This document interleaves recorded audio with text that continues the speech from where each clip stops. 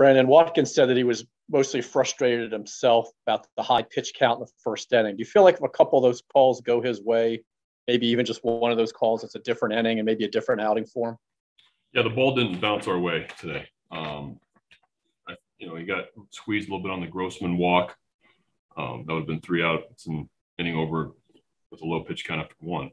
And then the ball to Trey hit something and kind of shot up the opposite way, kind of a bad luck bounce right by the bag.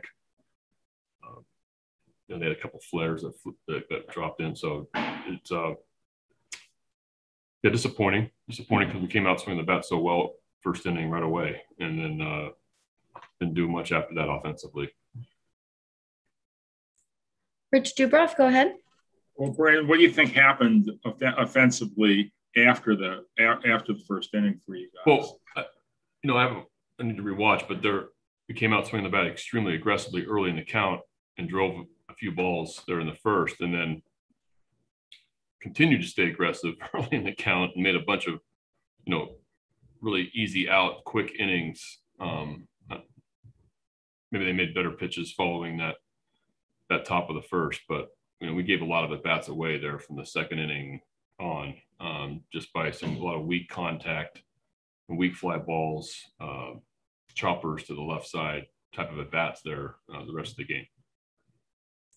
Next is Nathan Ruiz. Brandon, what does it say about Spencer to settle in how he did after that first inning? Yeah, it could have unraveled there. So he did a really nice job. After giving up the triple to Grossman there, we didn't want Cabrera to beat us. That 3-2 pitch caught too much of the plate for me. I think it was probably still a ball, but still too close for Cabrera to reach. Besides that, it was excellent from the the second inning into the sixth. So he kept us right there. We just didn't score after that first inning.